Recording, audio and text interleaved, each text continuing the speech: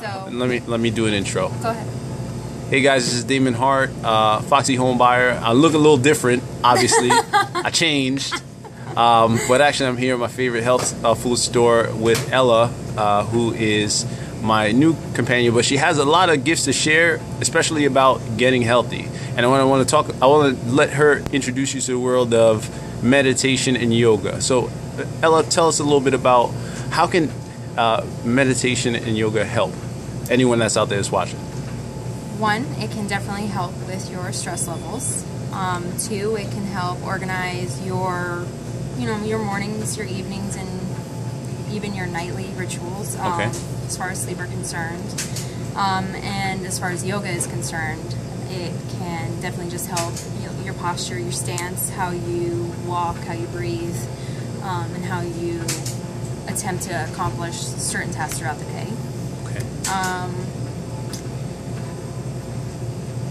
Sorry. No, that's okay. Not everybody comes and shoves a camera in your face daily. She wasn't prepared for this, but it sounds like overall they're all positive things that can come out of meditation and yoga. Very Okay. much so, yeah. I guess could it also help with anybody that's kind of like struggling with any kind of anxiety from financial stuff?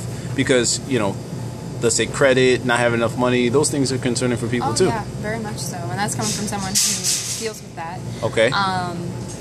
Meditation for me personally has allowed myself to come at things with a clear mind. Okay. Versus trying to figure everything out up in my head. Gotcha. It's also taught me to keep a journal and to write things down as I go throughout my day. Versus, again, trying to keep everything up here, creating stress and tension throughout my entire body. If you wanted to pick up meditation, I would definitely suggest getting a journal and, setting a quiet timer.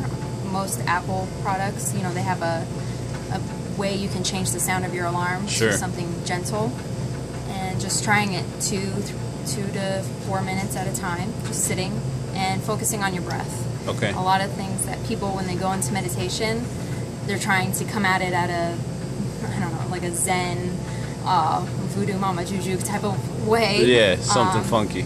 Yeah, so I always tell my students, just focus on your breath. Just count how many times you're breathing in and count how many times you're breathing out. And then you'll notice that 2 minutes goes by very quickly, and then the next 2 minutes go by very quickly. And when your body's done, you're going to realize just how at peace everything is and how you can accomplish anything. And then if you can, depending on how your life is at,